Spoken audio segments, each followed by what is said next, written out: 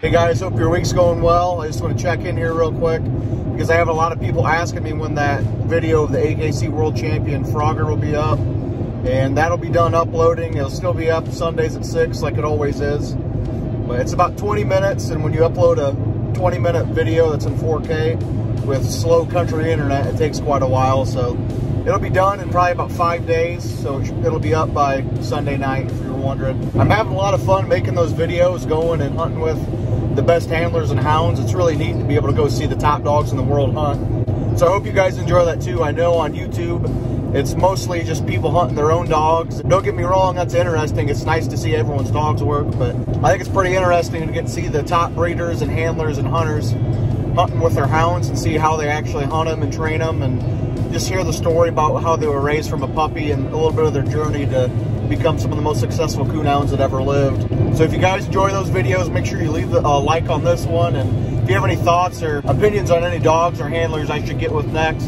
just let me know. I'm going to hit at least 2 people from every breed of hounds and curs. I already got a couple blue ticks lined up coming up after the first of the year.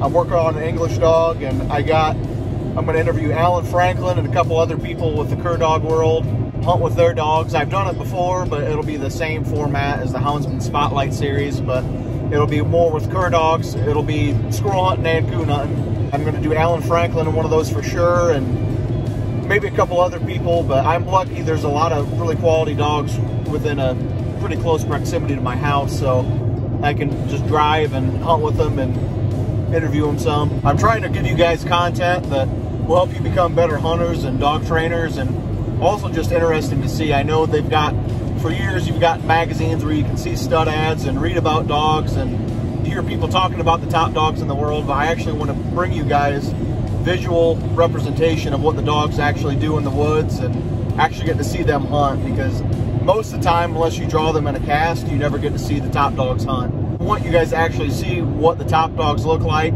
just to give you an idea if you would want to get a pup out of that dog, or if you hear hearsay about a dog on the internet, you can actually see what it does.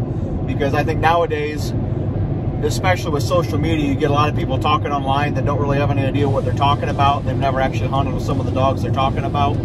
So I want to actually be able to show you guys the truth and show you guys the handlers and show you guys what the dogs are actually capable of. I'm working on setting up a shop where you guys can order merchandise too. If that'd be something you're interested in, let me know. It'll just be like hats and t-shirts and stuff.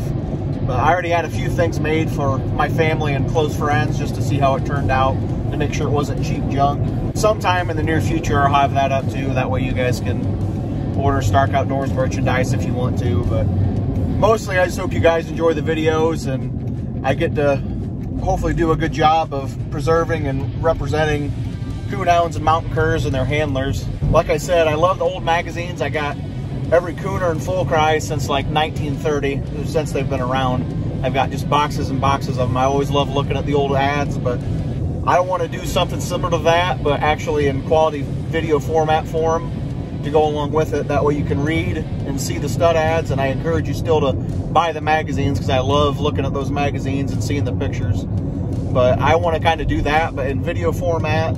That way you're not just reading and going off of what people say.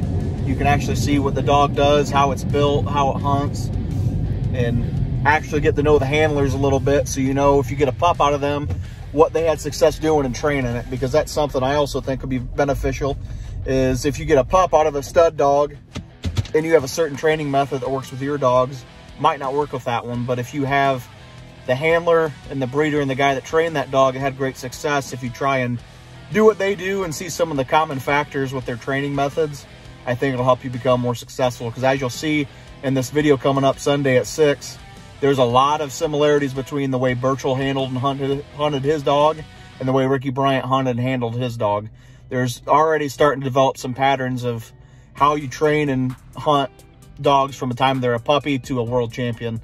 So I know there's a lot of tips and training videos out there that have a lot of good advice, but I want to try and bring you guys what the best people are currently doing, and also a little bit of the historical stuff. We're actually setting up some interviews with some of the top walker breeders right now that I personally know that have been breeding and been pretty influential with the walkers in the last 30 or 40 years. So I'm going to get more of a historical perspective and kind of go back in time and talk about those dogs too, as well as get with the top current reproducers and competitors, just to bring it to you guys, because I think you guys deserve it. I think the hounds and handlers deserve it, and I think it's going to be good for the sport. So thank you for your support, and thank you for watching all my videos and commenting. And if you ever have any questions or want to see something in particular, just let me know below. Thank you.